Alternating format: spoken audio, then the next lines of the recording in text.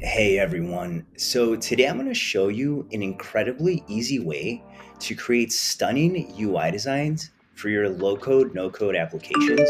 Let's talk about one of the most challenging aspects of no-code application development, and that's creating an appealing user interface.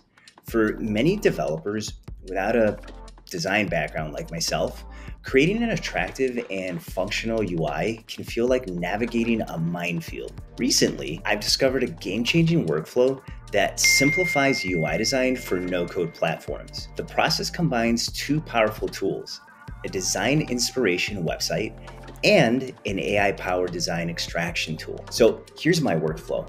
We're going to find the design inspiration through Dribbble.com. This free website allows you to obtain uploaded images of already made front-end UI, like website designs and mobile layouts. From there, we're going to go ahead and capture the image and create a detailed prompt. Now, this is huge for numerous reasons, but for me, it's really simple. Bolt.new consumes tokens anytime you troubleshoot for an error. So if your prompts aren't tight, you're going to get numerous errors, which equal numerous Boku tokens getting consumed. So once we've captured the images, we're going to go ahead and paste the prompt into Bolt.new. I found that design inspiration platforms are treasure troves for UI concepts.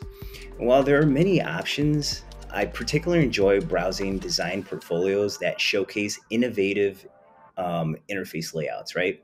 These platforms offer a wealth of creative ideas that can spark your own digital vision. So the real magic happens when the AI tool can transform a screenshot into a comprehensive design prompt.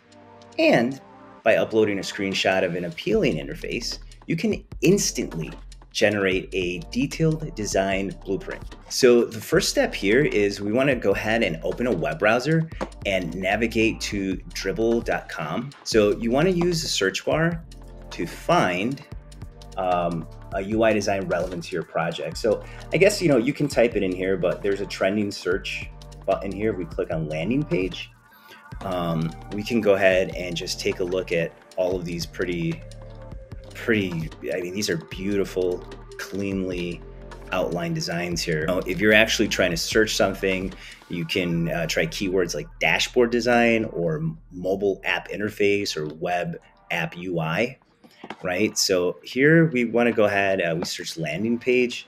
How about we do landing page tech? So we can just create one for a tech website.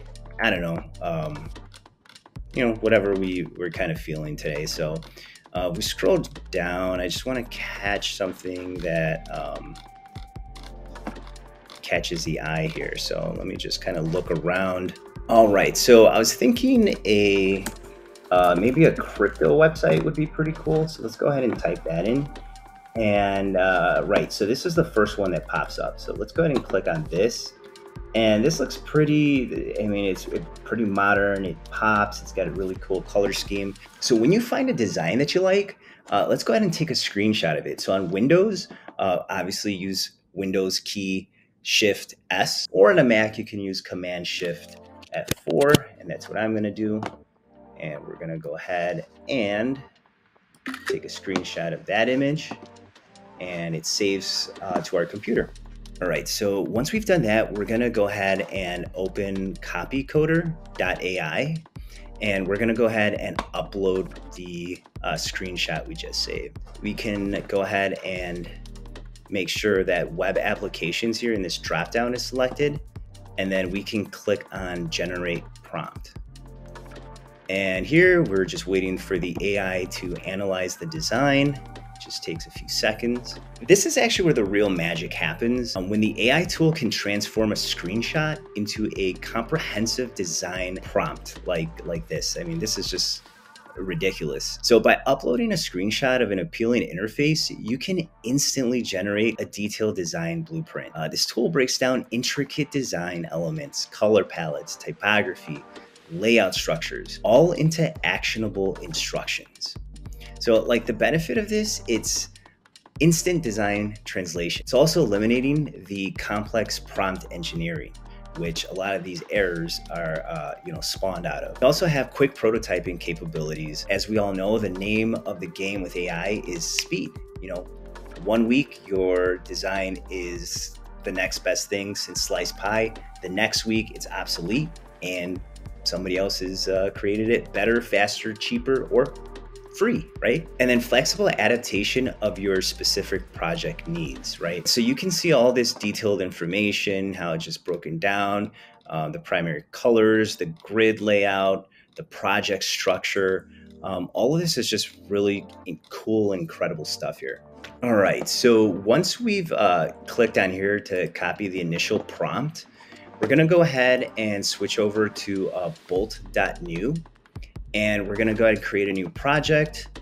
And in the prompting section here, we're gonna go ahead and type in the following. I am creating the following web application. Here are my elements. And then we can go ahead and paste it and submit.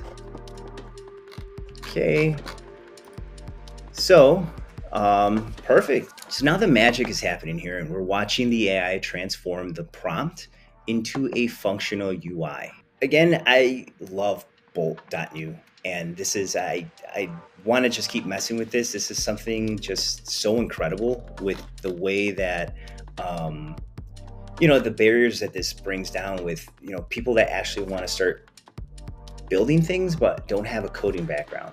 And this bridges that gap of creativity. So people, if you have a really good idea, right, you don't have to sit through hours and hours of writing code anymore. I know it feels like a cheat, it feels like a hack, but this is a reality of it. This is AI, right? So AI is essentially going to do everything for us, and we're just the people that are going to command it, that are going to direct it, right? So what we can do is we can customize the design to fit our specific project needs, right? So we can adjust the colors, modify the layout, we can add and remove components here.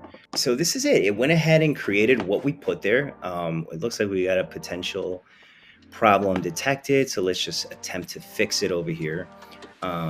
But yeah, what it did is just it pulled what we gave it, and it looks like here it didn't pull the colors, but that's obviously something that we can easily correct. But it did pull out the layout, and it got the BTC trading chart. Okay, so now it's improving trading component structure. Okay, so right, it's having an issue with the chart data that it's pulling, so it went ahead and fixed it for us. So again, right, we've got the chart, we've got a quick swap, we've got a little converter here, and then we've got the buttons up here, the join the Discord, the get started. All we have to do is just give the wallet balance here. So this is really cool. It literally just built out a website for us. And obviously, like, you could put more screenshots in there. Some of the things that I wanted to mention, always use multiple design references. Don't be afraid to mix and match elements from different designs. So what you want to do is customize the generated design to make it unique to your project. One of my favorite books is Think and Grow Rich by Napoleon Hill. It was written in 1937, but it's still relevant today.